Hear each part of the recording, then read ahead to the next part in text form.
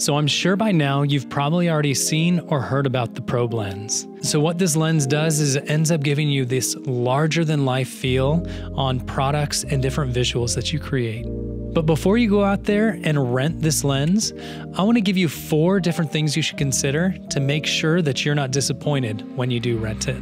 And that number 1 thing is you need a lot of light. This lens starts at an aperture of f/14. Most people filming these days really like that cinematic look, so they're usually using a lower f-stop. And what that does is gives you a really nice shallow depth of field.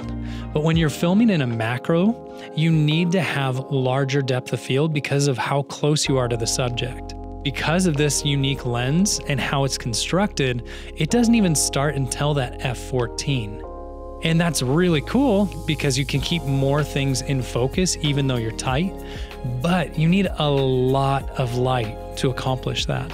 In a shoot that we recently did, we used an Aperture Nova 300 and we also had 2 Aperture 120D Mark IIs. But honestly, to be able to get the kinds of shots we wanted, luckily we had the Sony a7S III and we were able to set it to its dual native ISO. It doesn't really have a dual native ISO, but it's 12,800 ISO, which is a crazy high ISO. If you don't have a camera that can reach that high of an ISO, you're gonna need more light, but you're gonna want a lot of light or else your shots are gonna be very noisy because you're gonna have to bump up that ISO and also bring that noise floor up. Second, you really need to have a slider, preferably a motorized slider. To get the most out of this lens, having it just pan back and forth or up and down like you would on a tripod won't give the dynamics that this lens was designed for. It really needs to be moving in and out. You really need to be able to pull through, like in this shot. And if we didn't have that on a motorized slider rig, it just would have kind of looked cool. Maybe we could have framed it up in the pages, which just doesn't give the dynamics that you can really get from this lens.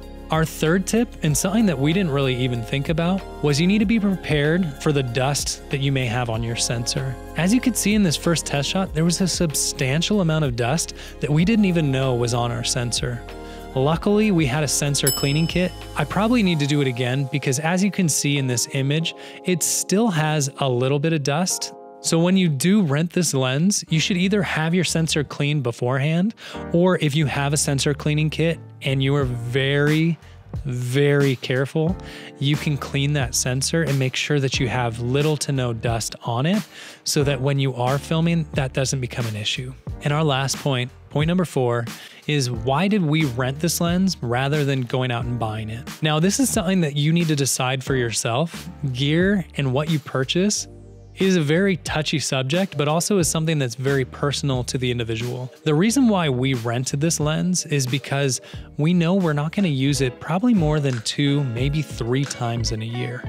For such a specialty lens, you want to make sure that if you're just going to use it a couple times, it's probably more affordable just to rent it than to have it and not really use it. But one of the benefits of actually purchasing the lens is you'll then find ways to start using it on more projects and be more creative. So if you buy it, just make sure you're putting it into your workflow so you test new things that make you even more creative than you were before. But definitely make sure that if this is a lens that you're going to be using all the time, sure, go rent it from a rental house and test it out the first time. And if you have a good local rental house, oftentimes they will credit that rental towards the purchase. But for most of us, I think because it's a specialty lens, it's just better to go rent it. So hopefully these 4 tips will help give you some insight and prepare you for the first time that you rent this lens. I would hate for you to go out for your next production underprepared with the amount of light you have, with the dust on your sensor, not having a slider, and just not be prepared to have a successful shoot because no one wants to get something that they can't actually use. Thanks so much for watching our video on the probelens. If you have any questions, drop them down below in the comments. If you want to learn more about video production, make sure to check out one of these videos. And if you're interested in growing your video production company, make sure you subscribe to the channel. Cheers.